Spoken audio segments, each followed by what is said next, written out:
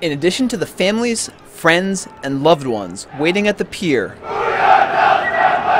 about 100 Naval Submarine School students welcomed back the USS Dallas to the Naval Submarine Base in Groton on Monday. There's no better way for them to really get a full appreciation for what it means to deploy on a submarine, and then to see what it is for that homecoming, that end of the race, if you will, is that sense of accomplishment. They get to see that, they get to see the family, the excitement here, and if anything, it's going to really drive home that message of how important it is that what we do, and also how important it is for us to have our family support. Family members welcomed home their sailors after a nearly 7-month absence. It's not the easiest, but we make do, especially when you got a little toddler at home. It's sometimes a little hectic, but you know, you just do what you got to do. There's Daddy. Kara Lefevre introduced her husband Sebastian to their daughter Rylin for the first time. He Skyped with her. I got induced when he was in port, so he would be able to see her.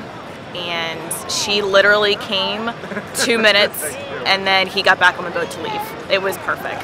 Oh my God, you guys are so big. I'm just thrilled, excited, every single feeling possible. The deployment to Europe and the Middle East was the last one for the Dallas, which was commissioned in 1981. The boat having the name Dallas and that pride that the Texas folks have, that's what the crew carried, was that sense of pride, that sense of giving.